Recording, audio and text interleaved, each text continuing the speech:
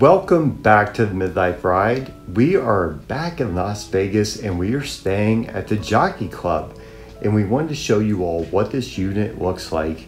It's not the first time we stayed here. It is an older property on the Strip, especially in terms of timeshares. And it is literally in the shadow of the Cosmopolitan. The Cosmopolitan was built around it. And we just wanted to show you what this room looks like. All right, so one of the great things about staying at the Jockey Club is its location and that there is a back way into the Cosmopolitan, but it can be hard to find.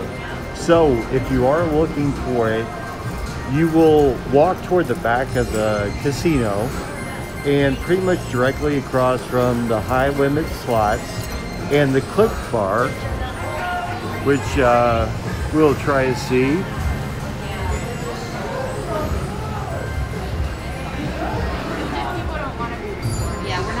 Oh, no. We're just showing how to get to the Jockey Club elevators. So we'll be out of here in just a second. I promise.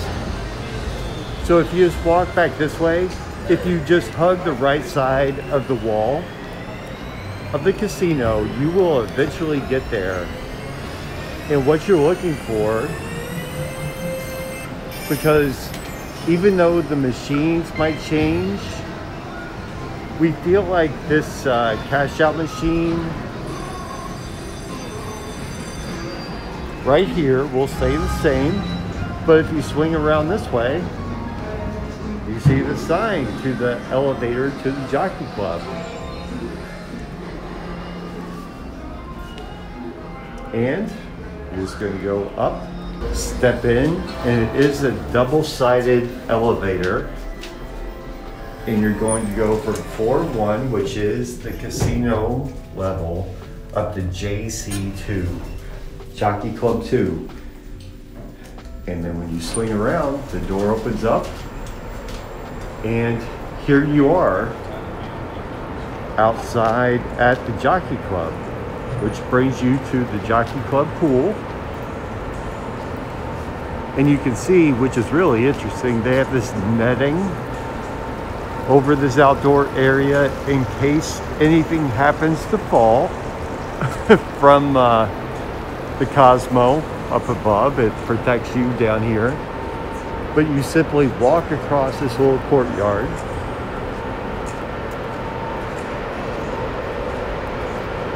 Oh yeah, and there is the gym in case you want to work out. But you just walk across the courtyard, and there, like we mentioned, there are 2 different towers. So you have this tower over here, which is where we're staying, and then you have the other tower over here, but they're both connected via this walkway right here. So you can go, there's a door at either end, and it does require the room key to get in. Thank you, honey.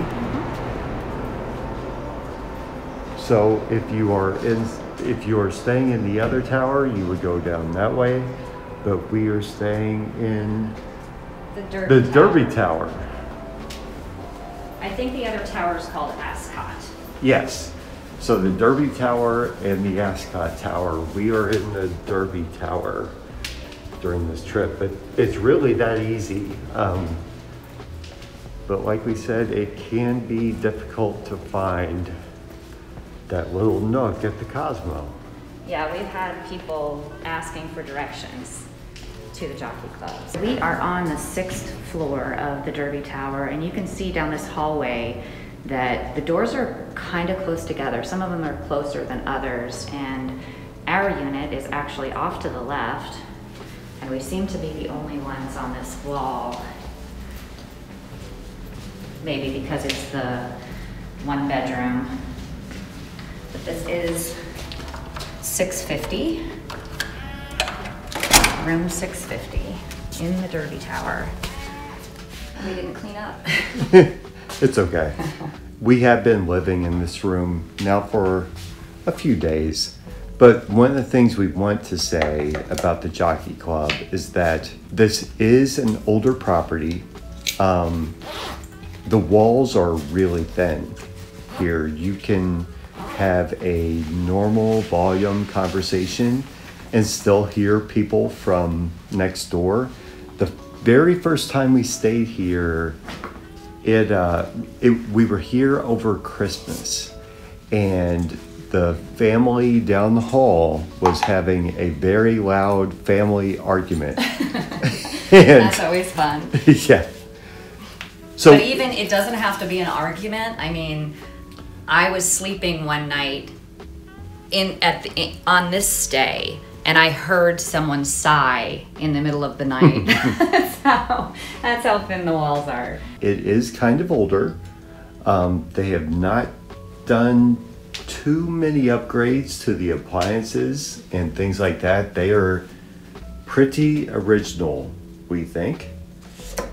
But you do have a full kitchen in case you want to cook while you're here, or what's even more helpful for us is the coffee maker. Mm-hmm. That is the best feature. Anything you want to say about the kitchen? We don't really use the kitchens anymore. I mean, the coffee maker and the refrigerator is basically all we use.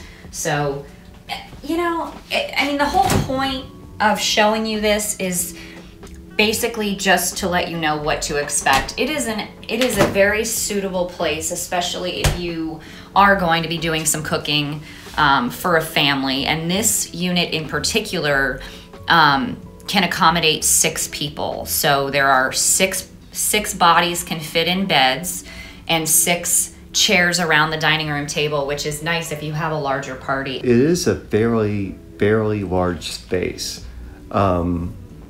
You know, we would never use all 6 chairs. You have this L-shaped couch in the living room.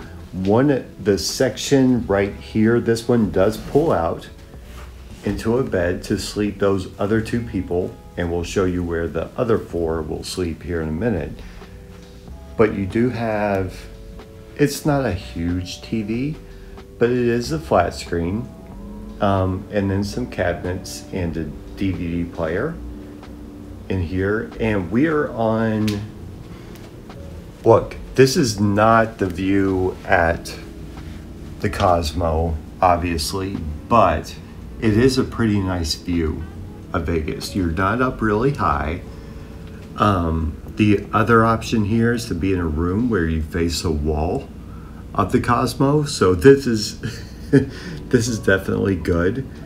The one thing we would say about being on a low floor like this, and we always like sleeping with the blinds open in Vegas, when you're down this low, it lets in a lot more light than when you are up high. What do you think about the view?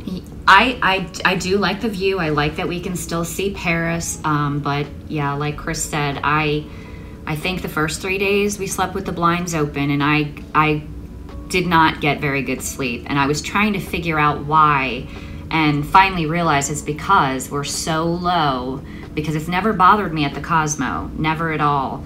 But after we checked in there today, you can definitely see the difference in the amount of light that you get at this level compared to the higher floors of the larger towers. So, you know, maybe try it the first night, and if you don't get good sleep, you probably want to close your blinds in a room this low. So let's swing around for the other view. But like we said, this is a lot of living space. You are definitely not cramped in here, especially with just 2 people like we are. Now, one of the other things about this unit, as opposed to other timeshare properties here on the Strip or near the Strip, there is no washer or dryer in this room, which is kind of a bummer. They do have a laundry facility, and for us in room 650, it's actually just on the other side of the wall. So it would be pretty convenient for this floor. I'm not sure if they have one on every floor though. As you walk through here, there is a little closet in this room, or in this little walkway. It has a vacuum if you're just dying to vacuum when you're in Vegas, and gives you a little more storage space. And then you do have a half bath. There is no shower in here, but there is a toilet and a sink, which is really helpful when you have two people, to have this extra space to get ready. But now let's talk about some of the upgrades they have made to the fixtures. So if you are using the toilet and you get up without paying attention, this towel rack hangs out really far, and it can be really easy to bang your head on that when you're getting up.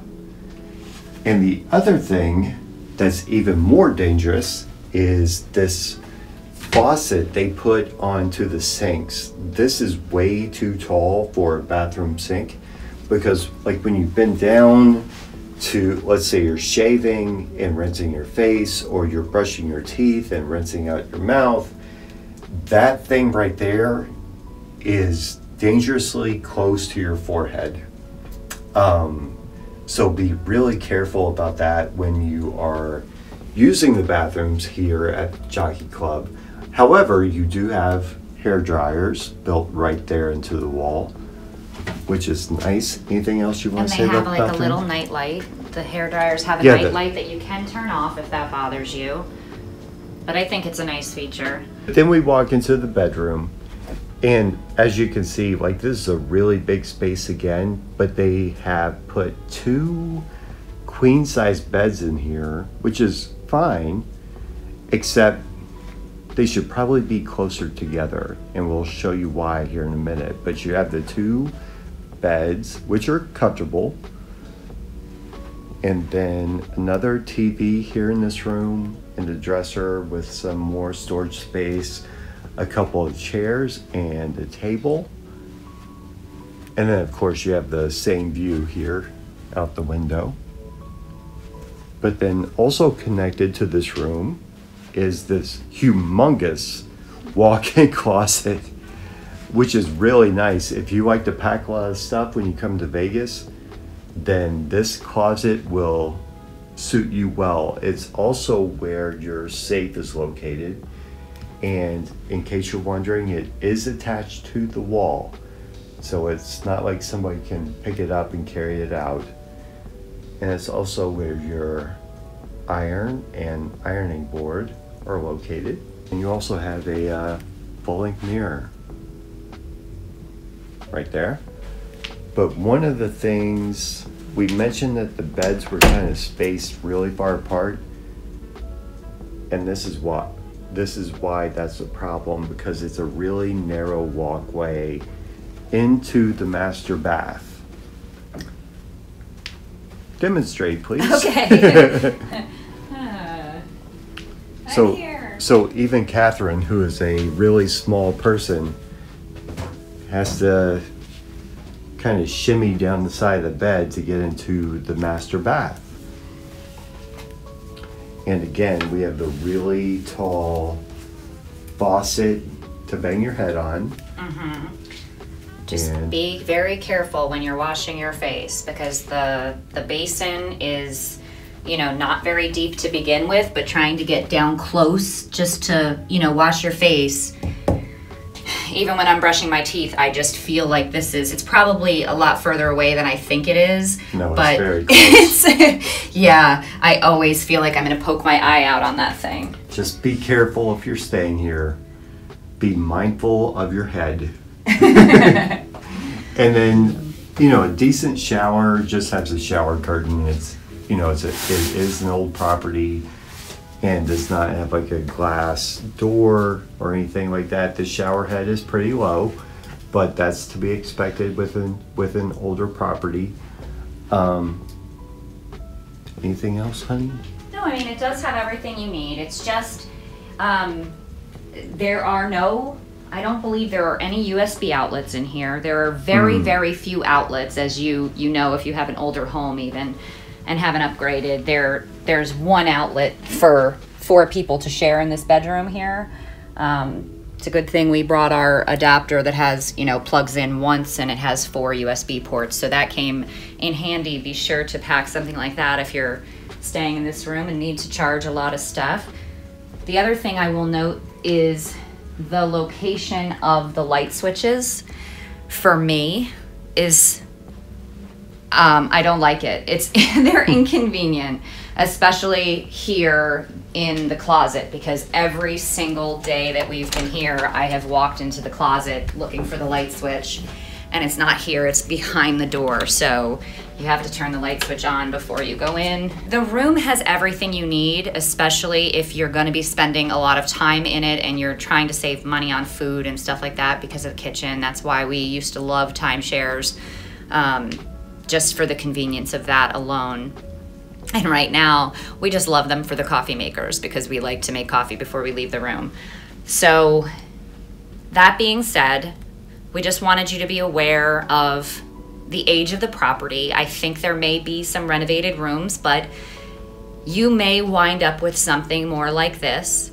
And I think, I mean, it's my opinion that the location makes it worth it for me, because being able to walk outside and straight into the Cosmopolitan is a perk that you're not going to get anywhere else, especially if that's a place that you like to play at a lot and you don't, you know, want to pay for the rooms at the Cosmo. Basically, to sum it all up, this is a great location, but maybe not the best property on earth, but it is, look, you're still in Vegas. You're still gonna have a good time. If you like this room tour, be sure to give us a thumbs up. Be sure to subscribe if you haven't already. Hit that little notification bell so that you know every time we release a new video.